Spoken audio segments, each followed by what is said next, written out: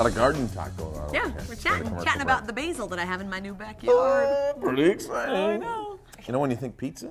What do you think? You think Italian, don't you? You definitely do. But Antigoni Sander from Cafe 421 in Minneapolis is here with the Greek version of pizza and a really tasty classic, Spanakopita. Yes. Hi, Antigoni. We're using phyllo dough today 2 ways. Okay. Phyllo 2 ways. And we've got phyllo pizza, and then we have spanakopita. And so nobody makes their own phyllo, right?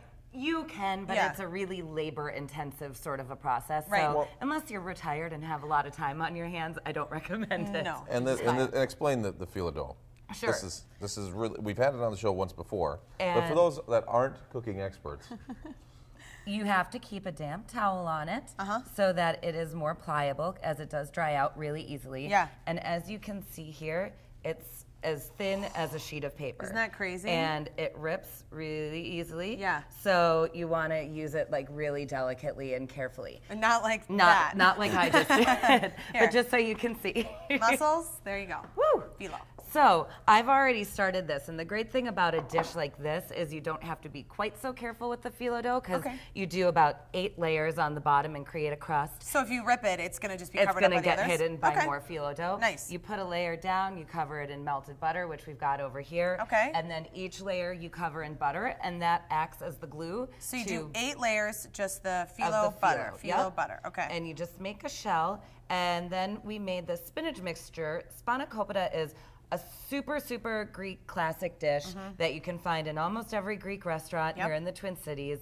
And I think ours at the cafe is pretty exceptional. It's one of my favorites, probably because it's my mom's recipe. Is it your mom's recipe? Yeah, it that's is what my I was gonna mom's ask. recipe. Love your mom. And the spinach mixture has dill and green onions and... Did you use frozen spinach? You do use frozen spinach. And I really don't recommend using fresh because to get a pound of fresh spinach all wilted down to fill this dish, it's a lot of spinach. Yeah, a lot of. So the trick to use if you're using frozen spinach, put it after it's thawed in a dish towel like this and wrap it up and then squeeze it over the sink, and that'll get all of the liquid out of your spinach. Then you're not sitting there with a watery dish. Okay, good. So you put your mixture in there, and then you start to cover it with more phyllo dough. And we won't be super careful here, but you top it with about 10 more layers of phyllo. And you would just cut the edges off, is that right? Yep, that's exactly what you do.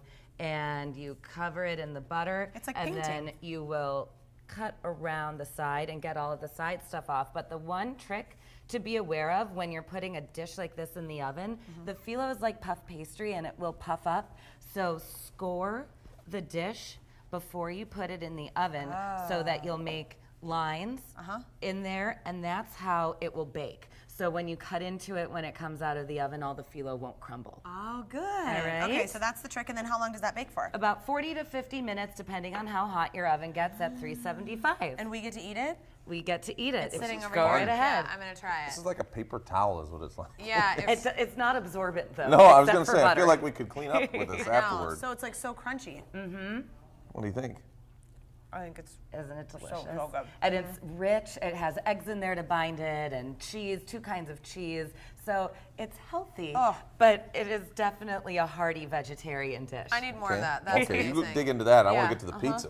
All right, on to the pizza. I'm just going to move this phyllo dough over here. Oh my gosh, that's so good. It's like spinach lasagna, but better. And we sell it as an appetizer in the restaurant, but you can get it as an entree, and it totally is filling. Oh, that's cool. Now, for the phyllo pizza, what you are going to do is layer one at a time, 11 layers of phyllo dough, layer butter, Parmesan cheese, granulated garlic. This is a commitment. This is a commitment. Yeah. Okay. But once it's done, 1 box of phyllo dough, which holds about a pound, gets 2 pizzas. So you can make 2 and freeze 1 and have 1 on hand ready to go. Like if you have company. But I feel like pop-by. once you get going, it goes pretty fast. It is. You just have to be committed to the layering and the brushing and so stuff layer like and that. then Parmesan and Then the last layer, you top it, and you don't put any butter on it because you're going to sprinkle it with mozzarella. And that is, go ahead and snow mozzarella all over the pizza. Yum. So this can't be a super traditional Greek. This is not at super all. traditional. This is definitely moving away from traditional, but you'll find in a lot of restaurants now, they are actually doing a lot more different things It's with like phyllo Greek dough. inspired. Yeah. Okay. So you do the mozzarella, you do white onion, sprinkle that all over, Yum. green Some green onion onions if you over want to here. do that. Yeah. And then you can just layer some tomatoes on there, and You just do them side by side, so they're almost like little windows of tomato slices I love tomatoes. across the pizza. So we're not it's a using bit any of a sauce on twist. here, though, Nope, huh? it's a twist on a margarita pizza. Yeah. And then you're going to finish the whole pizza with tomatoes, sprinkle more not mozzarella, the Parmesan on top. Parmesan, okay. And then the oregano, which John has already dug into, and sprinkle that, and then you get this finished product over here. How long do you have to cook that? That cooks for about 20 minutes in a 375-degree oven. Okay, this looks And so it doesn't puff up like the other phyllo did. It just simply glues together. So you don't worry about because of the scoring cheese. this one? Nope, Yeah. this one you're just gonna let it cook whole.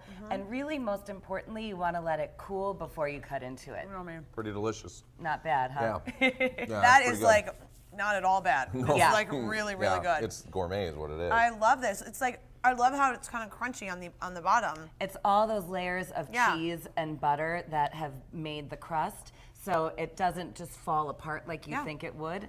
And you can do all sorts of different applications with the phyllo pizza. We do artichoke hearts and feta cheese and all sorts of stuff. So you could even put sausage on there. What are you doing to that? Just checking it out. Oh, Looks okay. like it I came thought from a it was magazine, but she actually just made it like right as she got here today. Unbelievable. I love it. This is so great. Antigoni, I'm glad. nice job. Nice job Good as idea. usual. Thank you. Cafe 421 offers specials throughout the week if you want to check out their website. And these two recipes, go to kstp.com, click on Twin Cities Live, and then go to our Eat page. All right, coming up, save a ton on eating out and at the spa because you don't want to miss 2 exclusive deals. And country music artist